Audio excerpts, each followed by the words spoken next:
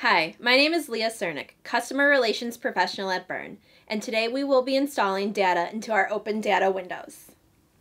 First, you will need a voice data adapter kit, your Byrne accessory, and data of your choice. Today, we will install HDMI into our Open Data window. When you receive your Byrne Power Data accessory with an Open Data window, you will receive either a 14-pack voice data adapter kit or a 12-pack voice data adapter kit. Typically, your Byrne unit will come installed with various types of data, such as HDMI or Cat6, or a blank like this one. When installing data, refer to your installation instructions to determine what window you will need on your voice data adapter kit. Today, for HDMI, we will be using the window that says CC. When looking to change data in the field, for example, from a blank to an HDMI, you will need a flathead screwdriver.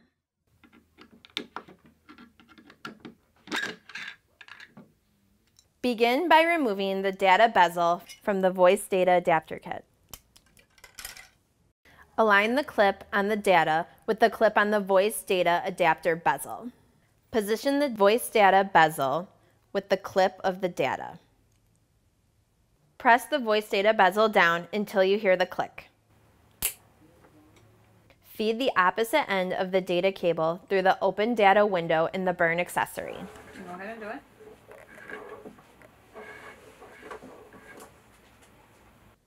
Align the clip on the data window with the notch in the opening of the Byrne accessory.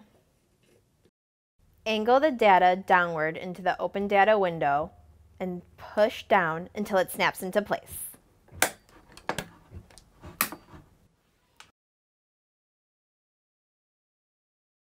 While installing your data cable into your Moray unit, make sure that you purchase a data cable that has flexibility to easily install into the Open Data window.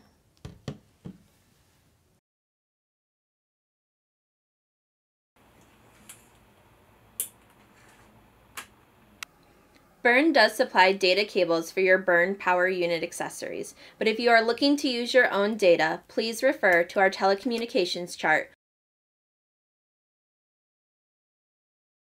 As always, we are here to help. Feel free to reach out to your Byrne Customer Relations Professional with any additional questions or comments you have on your Byrne data installation.